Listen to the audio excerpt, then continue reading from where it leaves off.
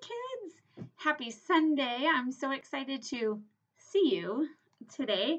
I hope you enjoyed the sunny weather on Saturday. It was a little chilly. Definitely not warm enough to go swimming in a pool if you have one, but warm enough to spend some time outside, maybe helping with yard work or playing baseball or catch or frisbee or football or riding a bike and going on for walks. Lots of stuff we could do outside yesterday. What we are going to do first this week is we're going to read a story from the Bible, from the New Testament, called The Fruit of the Spirit.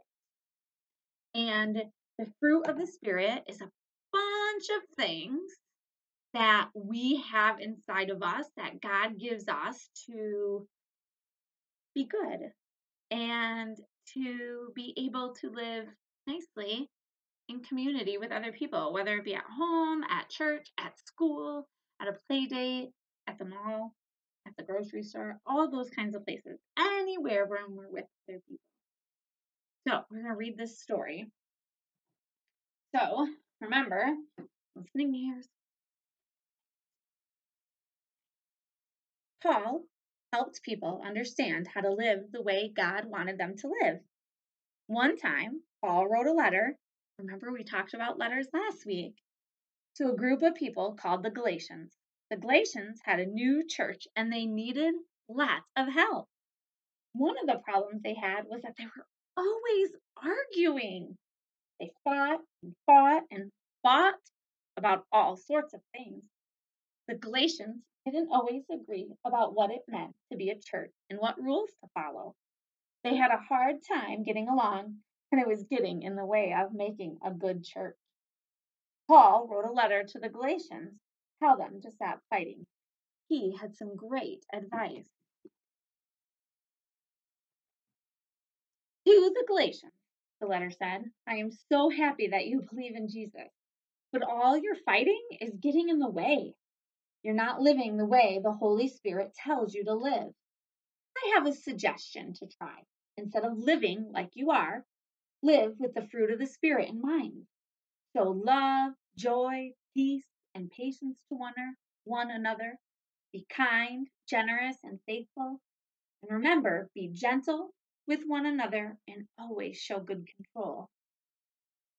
Live with the fruit of the Spirit in mind. That's the way the Holy Spirit wants you to live. Does the Holy Spirit also want us to live that way? So not only is Paul telling the Galatians it, but we can learn from that too, that that's how God wants us to live.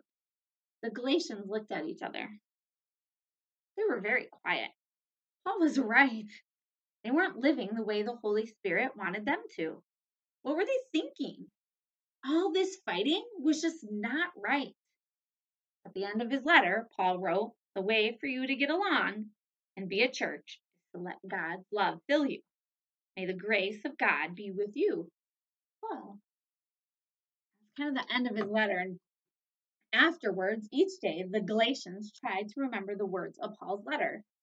They said yes to peace, no to fighting, yes to kindness, no to anger, yes to being generous, no to being greedy, and little by little, the Galatians saw God's love and showed it to others. They felt loved by God and they loved each other. Okay, well, Wednesday at Soul Troop and Faith Corps, I talked a little bit in my email about bickering. And bickering is kind of just when you argue just a little bit back and forth about things that really don't matter. Like maybe someone in your house spilled the milk. Does it matter who spilled it? No. What should we do? Clean it up. But instead of getting right to it and just helping each other clean up, the kids are like, you spilled it. You spilled it. I'm telling mom, blah, blah, blah, blah, blah. That's what kids do. You know, if you have brothers or sisters, right? Or have cousins that you celebrate time with or friends, even grown-ups kind of bicker with one another too. So we talked about bickering, and this is what they were doing at the church in Galatians. And so Paul gave them all these things to help practice how to be with other people. So we're going to practice a few of them. We're going to talk about a few.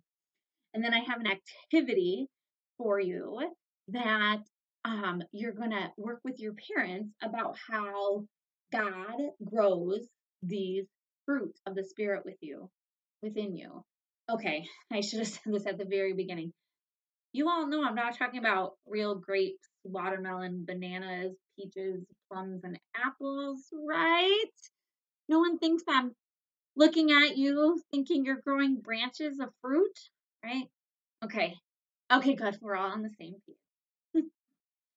Well, I'm going to read a couple things to you, okay? Because I have a good way to explain some of these things. And look, I have it all typed down. Otherwise, I forget what I'm going to say. You all know that. One of the fruit of the Spirit is peace. We can find ways to make peace among friends. Peace is solving arguments instead of getting all upset and bickering. We can also experience what the Bible calls the peace that passes understanding. It comes to us in the best and worst of circumstances.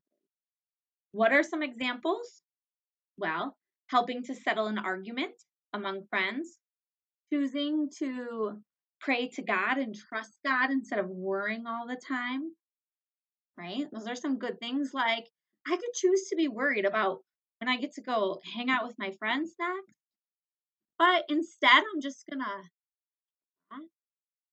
and I'm gonna think, I'm happy, I'm safe at home to keep everyone and myself healthy. And I'm just gonna kind of just pray, dear God, please help me find the peace of being at home and missing my friends. It's a good example. What other things can you make peace with? One more that starts with the letter P, too, is patience. Yeah. It's hard to have patience. You want something, you want it now. Sometimes even grown-ups want that. Like, it's like, oh, I'm going to get a new car in a couple months. I want it now, not in a couple months, right?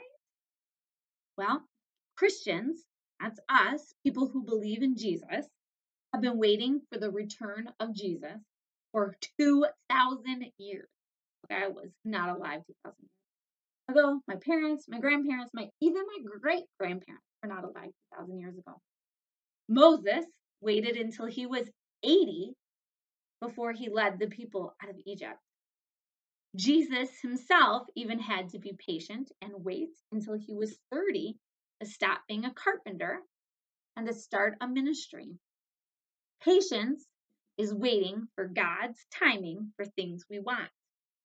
So maybe I want a new car.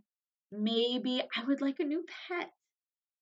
But now might not be a good time. So I have to wait patiently without whining about it, right? Without whining about it until everything kind of comes together. And that's like God being like, okay, things are better now. You can go get what you would like. One more is called self-control. Okay? Like, I have my own examples of this one. Like, you really want that last chocolate bar, but you know your brother hasn't had it, so what should you do? Not eat it and save it for him, right? Or I've had 3 handfuls of potato chips already, and I really want another, but it's not the healthiest choice for me. I'm not going to eat another handful. One of the proofs of God working in our lives is the ability to control our own thoughts, our words, and our actions, right? So I stopped myself in my examples, I stopped myself from eating an extra snack to share, and then from eating an extra snack because it wasn't a healthy choice. There are lots of other ways we do self-control. Like, if I had a little sister right now and she came in and knocked over my block tower, I'd be so furious. I'd want to like push her. But I have self-control in my body to know to keep my hands to myself, right? Yeah. What are some other ways we can practice self-control? Saying no Like maybe you're out with your friends and they're like, let's cross the street without looking. Practice some self control and say, no, I need to be safe and I need my friends to be safe too. So you're not going to let that happen.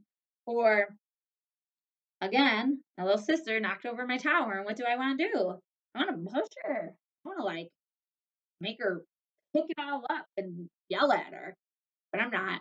I'm gonna tell her it's okay. I'm gonna understand that she's little and I'm bigger. And I'm gonna have that self-control to not do something unkind back. You guys, those were great 3 fruits of the Spirit that we talked about today. Peace, patience, and self-control. And the worksheet I'm sending you has a whole bunch more. And I want you to think how God makes those happen with you. I miss you a ton.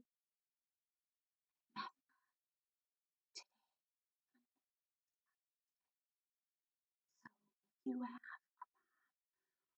or you don't have, and you have a grandma or an aunt or a really nice grown up lady friend, right? Anyone who's a special lady in your life when you're a kid, wish them a happy Mother's Day. Tell them how special they are and all the things they do for you, right? And how much it feels good that they love you and you love them, right? And then in a month, we'll give those same wishes to the guys in our life, right? For Father's Day, right? Um, Moms out there, happy Mother's Day. I wish you all a happy Sunday. And I hope your families let you get a little chill in. See you next week.